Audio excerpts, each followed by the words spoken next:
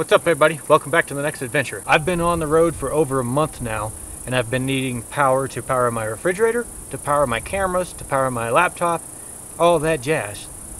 This is what's been doing it. This is a non-sponsored review. This is a true use 1 month review of the Jackery products that I have. I have a 100-watt solar panel and a couple battery packs that we will get into. And to prove it's non-sponsored, ironically, my solar panel here today quit working on me. So we'll get into it.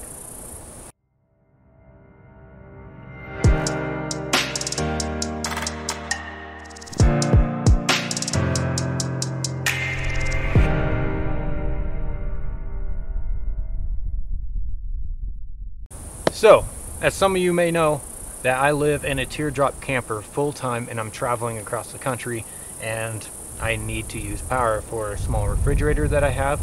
I have a little Alpi-Cool. I need power for at night and cameras and laptops and, you know, the normal things. I decided before to go on this journey that I would pick up the Jackery products. The reason why I picked up the Jackery products is because I saw them all over YouTube. People that do the same thing as nomad life, travel around, and this is what keeps them going. So I figured it would be a great product to keep me going for my power needs. I was a little skeptical about having just a 100-watt solar panel, but so far this 100-watt solar panel has kept me completely charged up. Other than now that I've been in the Rockies with some trees, it's been a little difficult. I have to chase the sun a lot harder, but I was able to maintain and keep up. Super ironic that I was going to do this review video today, and I've had this plan for like 2 days now, that this solar panel today quit working. I don't know what happened. I was charging my 1000-watt battery pack. I went to pick it up because I was going to wipe down the front because it started to get a little dusty, and it quit. That was the end of it. Look at this footage here. You can see if when I bend it in just the right spot, that LED light turns on. That tells you that it's working. So something tells me that something internally of these panels have come apart, which is super unfortunate because they're only a month old. I tried to reach out to the company, but it's Saturday, so no one's working. So that means I have 30% left battery on my 1000 watt, and I have a 300 watt, which is right here, and I've got 43% left on this. Running my refrigerator, I've got maybe 2 days on my 1000 watt, if I'm lucky, depending on the temperature out here. So I have perishables in there that I'm going to try to eat as soon as possible. What really that means is, now that I can't use my solar panel, I'm going to have to resort to my little generator that I've been carrying around. When I run out of battery, I'm going to have to fire up the generator and let it run to charge everything back up, which is unfortunate because this is only 1 month old and it's kind of frustrating, but it's the way it goes. So now we know about the solar panel. Solar panel, I haven't mistreated it by any means. I've put it up every night to make sure it stays out of the rain, and I've done everything you're supposed to with this thing. So I'm kind of surprised it gave up on me this soon, which is too bad. But we'll see what the company does. Let's move on to the battery packs. So here I have a 300 watt, which is the first one I picked up before I started this journey.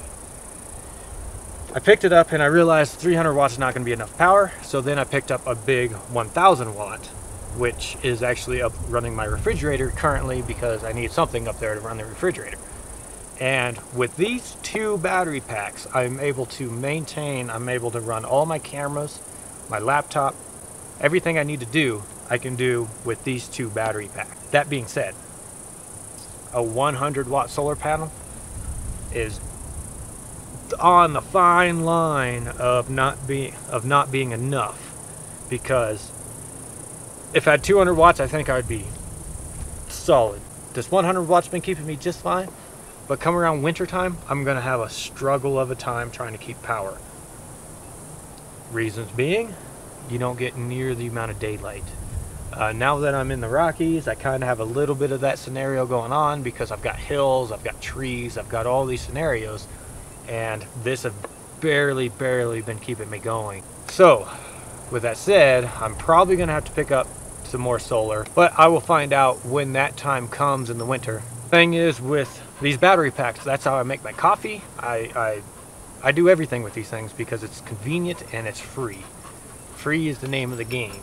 Both battery packs are kind of set up the same. You have your USB, DC, and your AC, and then a 12-volt cigarette lighter outlet. This is just a use review. I'm not going to go into detail on these because there's so many videos out there that go into detail. I don't need to. I just want to give you a real life scenario. 1 month, a little over 1 month solid, I use the solar panel every day. I use these every single day. I use the big one every single day. And, well, solar panel is the first to go. These battery packs so far are super good. I have no complaints on them. They hold up. There are a couple things I wish they would do. Is I don't know why they put a cover on this and not a cover on everything else, because dust and grime gets everywhere. That's one bummer. You can already see the copper on some of this in here turning green, which is a bummer, but so far they've been holding up really well. Another thing, I don't understand how they call them Explorers, even with the solar panel in these. They're not water resistant at all. The solar panel is not water resistant. I put it up anytime it starts to rain. It's not, they just came out with a 200 watt, which is apparently able to put up to the elements, but having a solar panel that you can leave out overnight and not worrying about if it's going to rain is huge. I don't know if they designed it because they didn't figure anybody would want to do that or what, but leave it out overnight to catch the morning sun. I've done that a couple times, but I have to make sure I look at the weather and make sure that it's not going to rain because it will ruin the solar panel.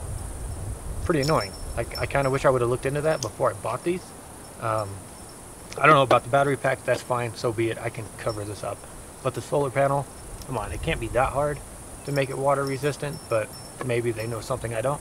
I don't know.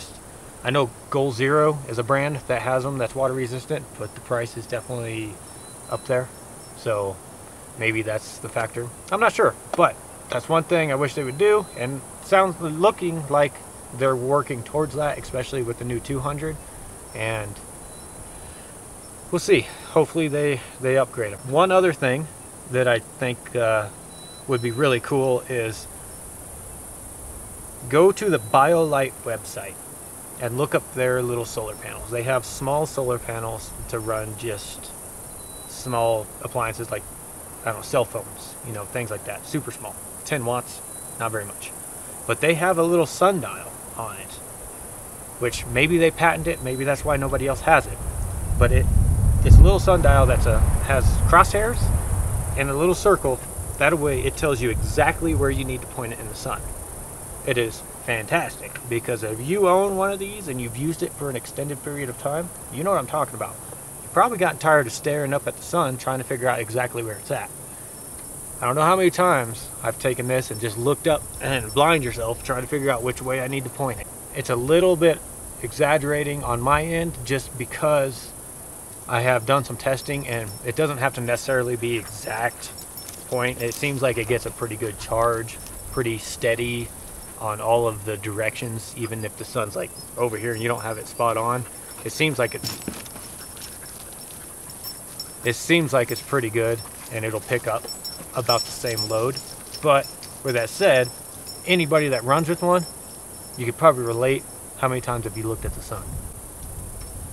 Just saying. But yeah, overall, the batteries, great.